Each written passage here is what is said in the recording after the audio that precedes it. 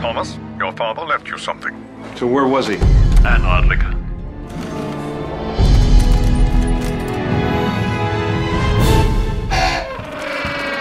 I'll call you back. Yeah, Pippi, I'm not coming into work today. I have a pest problem. For an aardvark, press 1. You need marine and waterfowl. Try NYC sanitation. Don't get too cozy in there, Penguin. As soon as I get home, you're going back where you came from. Well, Mr. Papa got some smart ass penguins, man. Yeah, he does, man. They know when it's time to take a shit, and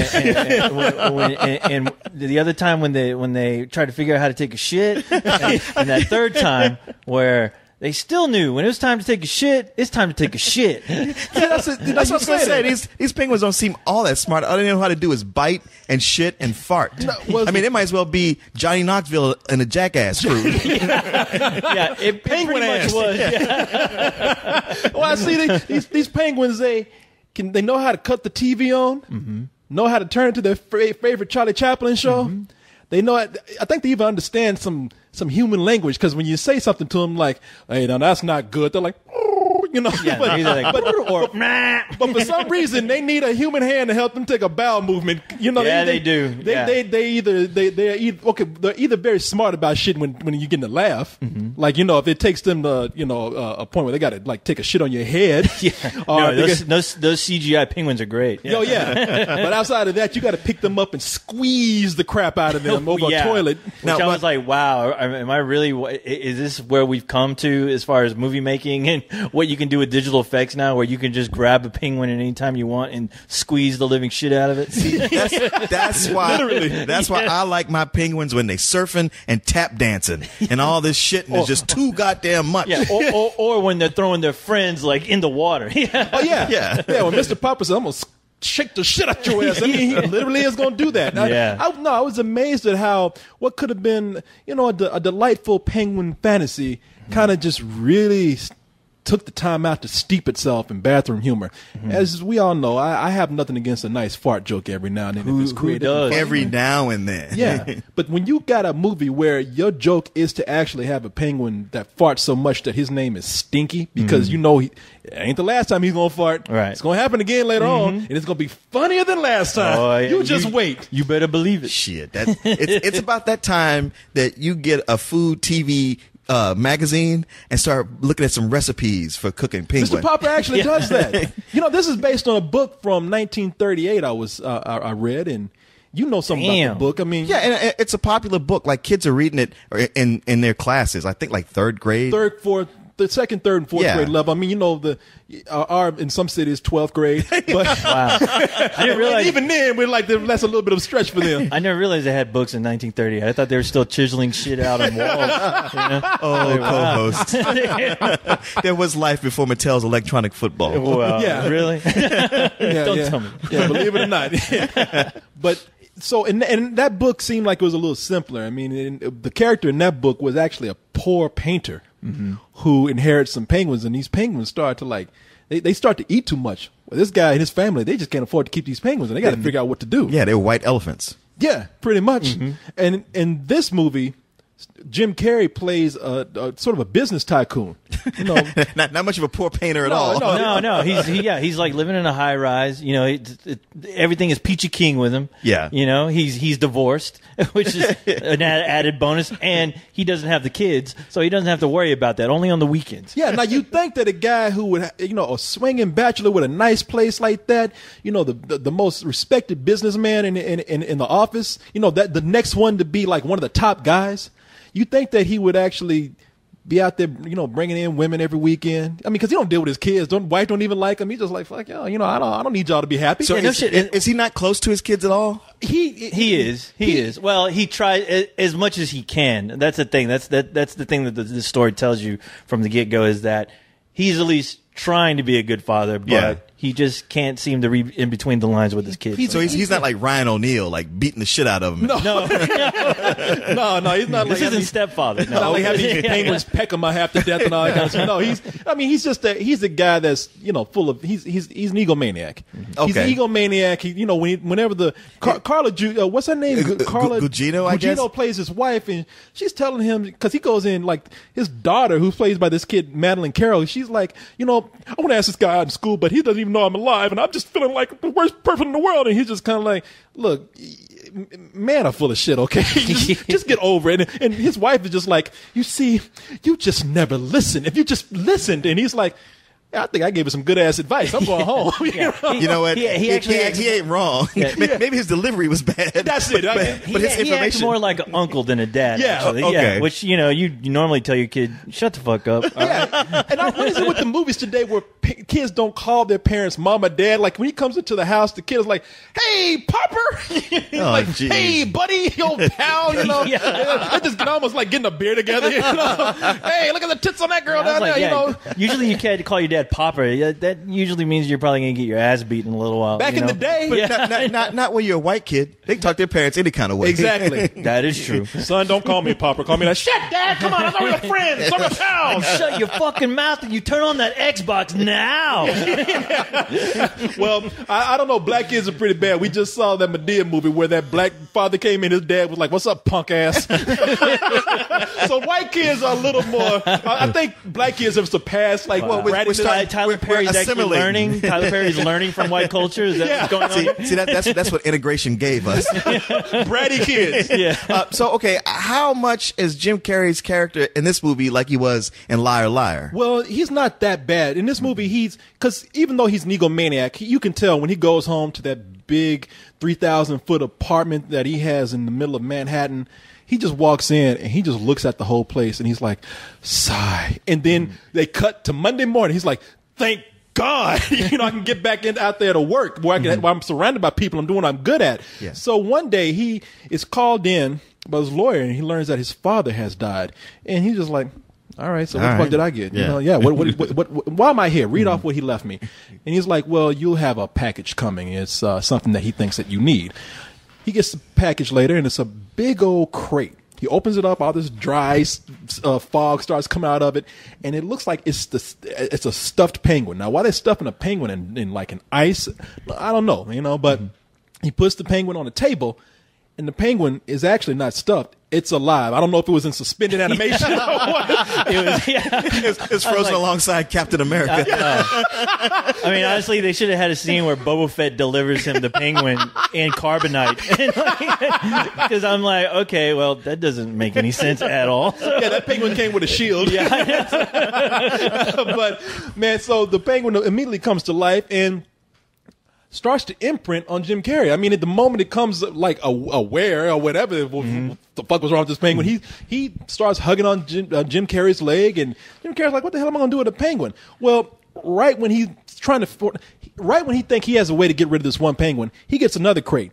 Like I think 5 more penguins pop out of it. 5 or 6 more penguins start popping out, and that's when the hilarity ensues. And that's when the movie turns to Gremlins. Wait, I was going to say, it does sound like Gremlins. I'm like, well, isn't this a part of the movie where he calls the zoo and the Humane Society, they come pick him up, and then the story's over? Well, okay, see, that's the deal with the movie is that he does call like the Humane Society. Humane Society says, "Hey, this is not our problem. Call call a wildlife the wildlife department." And like, we don't have penguins on the list. If we don't have it, we can't touch it. Call this department. Finally, they get to sanitation. The sanitation's like, hey, if it ain't dead, it ain't us. We only take the dead ones. It'd be hold on 5 minutes. If it ain't shitting on, how about now? If it ain't shitting on the floor, it ain't our problem. Yeah, exactly. Basically. So, and the zoo finally comes over, and they're saying that, all right, not only can we get these off your hands, but they don't belong in an apartment. All kinds of things can happen to them. Mm-hmm. At this point,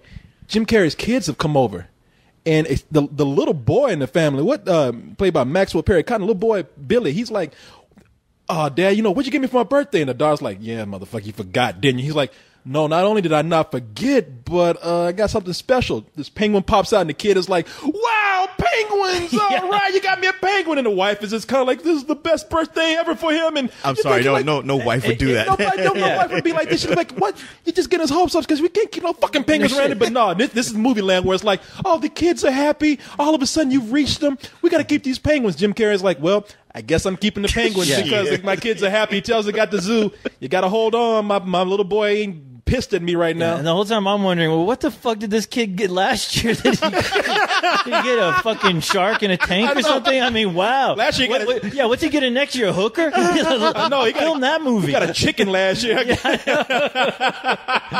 you say this year they're gonna give him a fucking lion or something?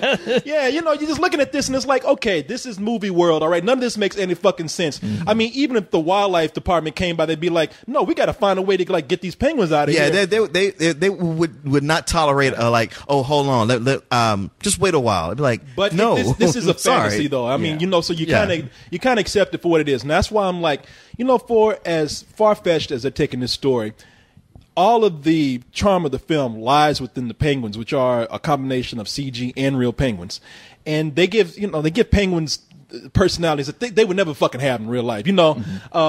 To the point where he names them different names, like, oh, that one's Chief or whatever, Stinky, or this one that Loudy, that one's Loudy, Bitey. That one's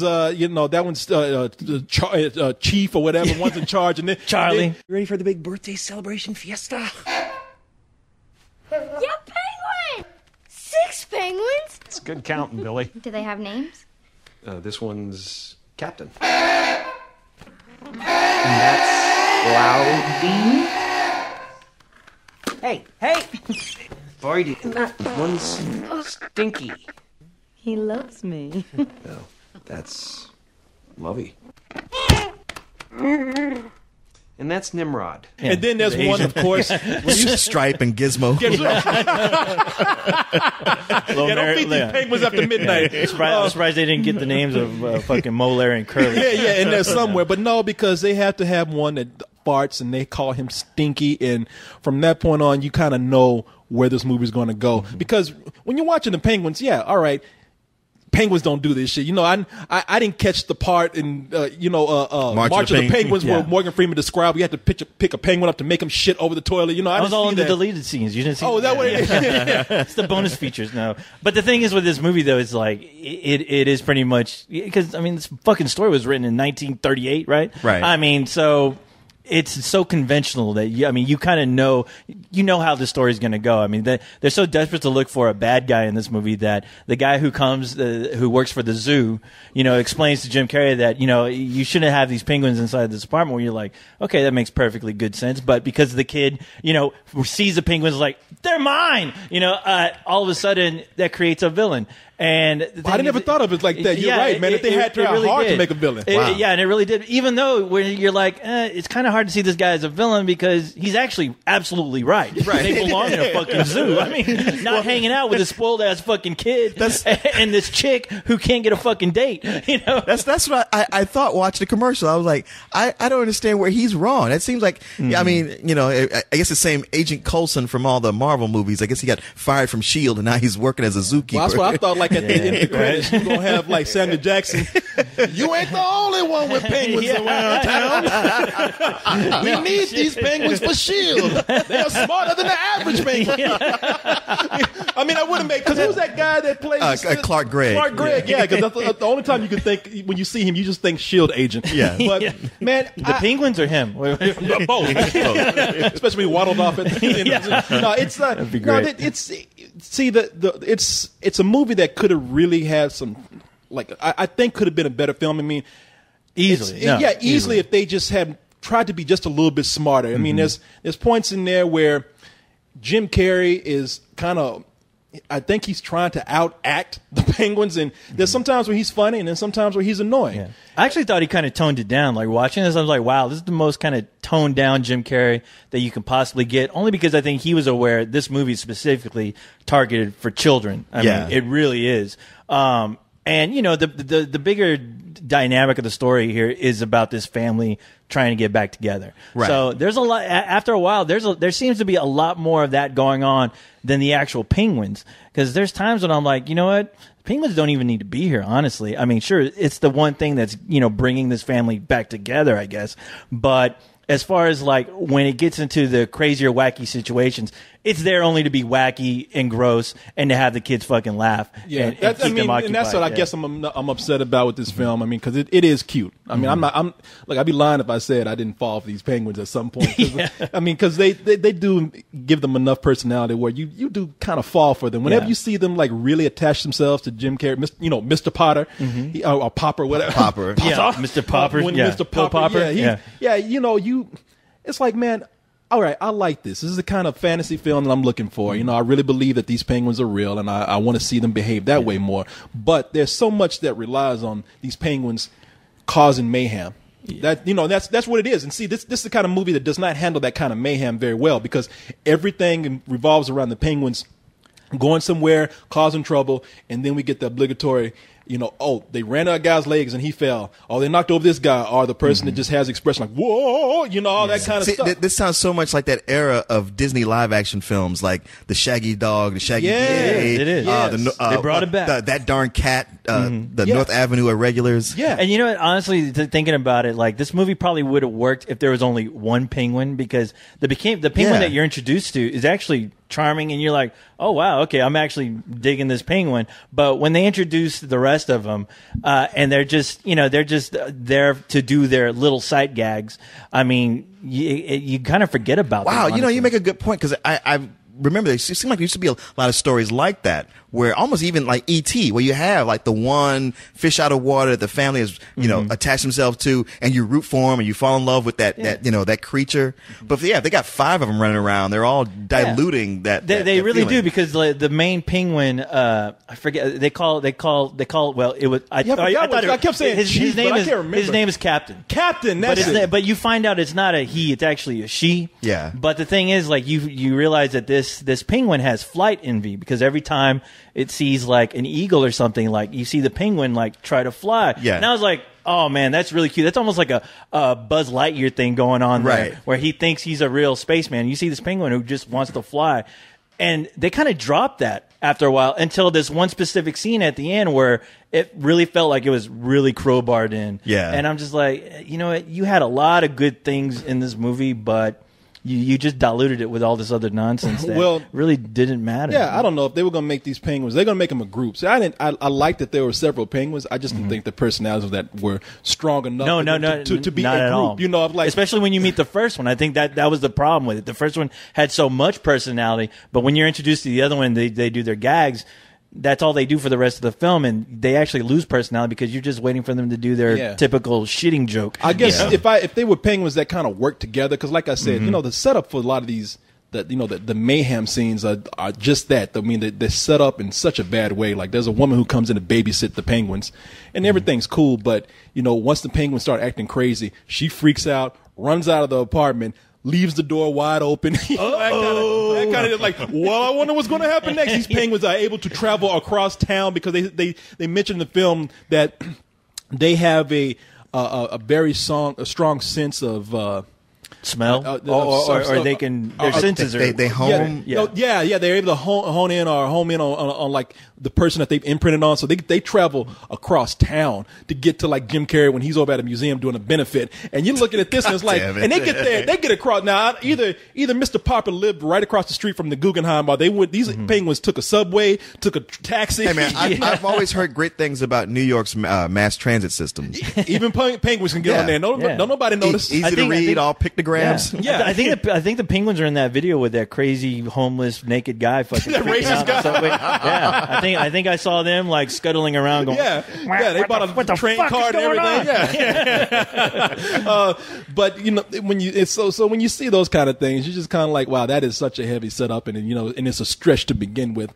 But they get there in no time. So I mean, it immediately tells you, okay, this is pure and utter fantasy for children. I mean, and maybe really if the penguins had worked together, like in The Great Escape or something. I mean, they're a group and use their personalities to the fullest. Looking at Jim Carrey, like I said, there's some moments where, Jim Carrey is just mugging, and then there's some moments where Jim Carrey just had me laughing really hard, man.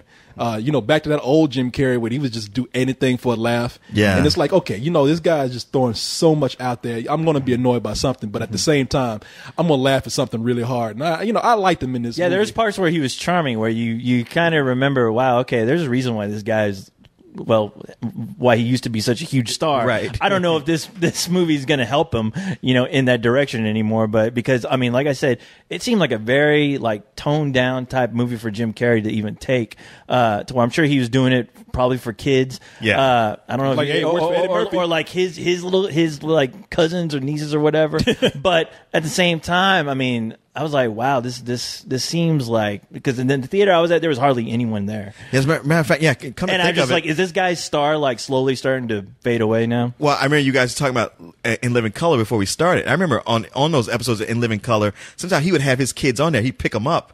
So those kids are grown now. He ain't doing it for them. I didn't even know he had kids. Actually. Yeah. Oh yeah. He's shit. his kid. I guess They'd be Kids would be grown by probably now. in their Well, 20s. maybe his kids are watching this. Yeah, shit. maybe so. And, Yeah. and the sad thing about a movie like this is that you see a little bit of classic Hollywood in here. Angela Lansbury Oh, Yeah. right. plays the owner of Murder, She Wrote. Yeah, Murder She Wrote to her career with this movie. No, Yeah. she doesn't give a shit at this point. She's No. just like, Why hey, would look, she? at She's this point. her brain ain't working the same way anymore. Yeah, she owns a restaurant, Tavern on the Green, and Jim Carrey is the business guy that's sent to go in and try to get her to sell just so they could demolish the place, and she really doesn't have a whole lot to do in here. It's funny because I didn't even know she was still alive. Yeah, I know. I was like, is that Murder, She Wrote? Shit, I was Really? wondering with you penguins, did they bring her ass back with CG? Yeah. there were parts when y'all described this movie that made me flash back to Nanny McPhee, just with those badass kids, and that was the last movie I think she was in that I remember seeing her in. Oh, she and Nanny McPhee? Yeah. Okay, yeah. I don't know why she would do a movie like this. I mean, I don't know. Maybe it's the only thing that was thrown her way, and she just really has to work one more time before. Well, she's working with Jim Carrey, I guess. Maybe that was. I don't know. Maybe that was the she's one fucking factor. Jim Carrey. I don't know. Sure hell was one of those CG penguins. Yeah, this is directed by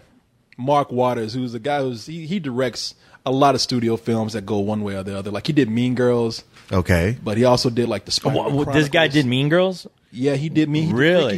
He did a lot of studio films that seemed like middle of the road projects, but were pretty good. Like Freaky Friday, Mean Girls. Yeah, those were two big hits. Actually, Spiderwick Chronicles is one of those movies that I think is a pretty good movie. Oh, That just- Spiderwick Chronicles. Yeah, this Yes. got completely passed over. That got pat, and that was a movie where he worked with a lot of heavy CG. But then he directed Just Like Heaven. I know you guys have seen all these. He's that. Okay, he's that guy. He takes a lot of middle of the road projects that you don't expect anything Kind of from. bumps him up. Yeah, bumps like him he up. even did Ghost of Girlfriend's Past. Okay, yeah, all those same movies that we come back raving about, going like, "Wow, I thought that was going to be shit." And it Yeah, was- this one is not. I haven't liked all the movies that you guys have liked as much. I mean, most of these, like Mean Girls and Freaky Friday, I was like, wow, that's surprisingly good. Yeah, those are two good films. Yeah, this one is straight up studio film. And Okay. he seemed like It really was, yeah. I mean, that's why I'm maybe surprised got that you tired. told me that there's the guy who did Mean Girls, because fooled me. I mean, because the thing is, it seems like this was like handed off to like just some studio director, and they're just like, well, you got Penguins, you got Jim Carrey, do your thing. Yeah. It's for kids, so don't worry, it doesn't have to get too He fucking probably deep. stayed up for 2 weeks smoking cigarettes, Yeah. drinking coffee. But You're I- like, I can't do anything with this. Yeah, but I mean, but then again, that just shows that this is just a very mediocre film. Yeah, Right. I do like the movie. I'm just sad that it took the turn of more broad humor instead of more imaginative humor. So I'm gonna give it a rental. Yeah, it's one of those movies where, honestly, I was getting ready to really hate it. Only because I heard nothing but bad things, and I actually kind of looked at the reviews, and it was getting really bad reviews. But shockingly, I didn't hate it. It just really, it had its moments where it was fun, and I could tell, like, there's plenty of there that you could take your family to go see this, and it would be completely just okay family entertainment. But me personally, I was like, I don't care. I don't care. You'd have to have like a 10-year-old kid or younger to really hold any interest, because the one appealing thing is the penguins. I mean, shit, I laughed when a fucking penguin fell into a goddamn drum kit, came out, started humping a leg, some chick's leg, and started farting at the same time. I laughed my ass off. See, I saw it. But I remember you telling me about that scene. I was like, no, what the hell was it that so funny with this? that was hilarious. But hilarious only to the point to where I can give it a rental. So Okay.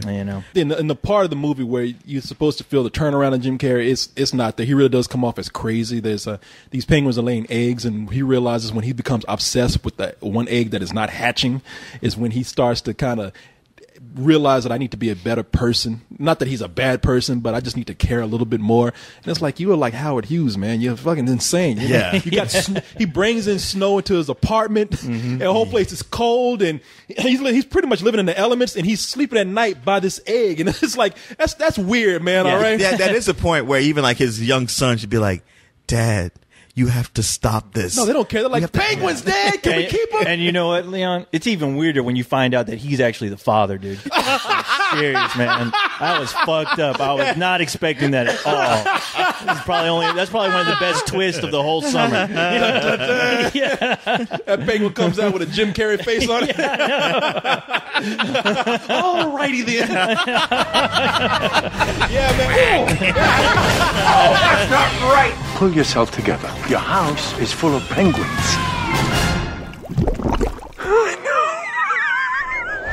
Mr. Popper's Penguins. Hey, kids, check this out. And shuffle ball step, shuffle ball lunge. Step ball change, step ball change, step ball change. Word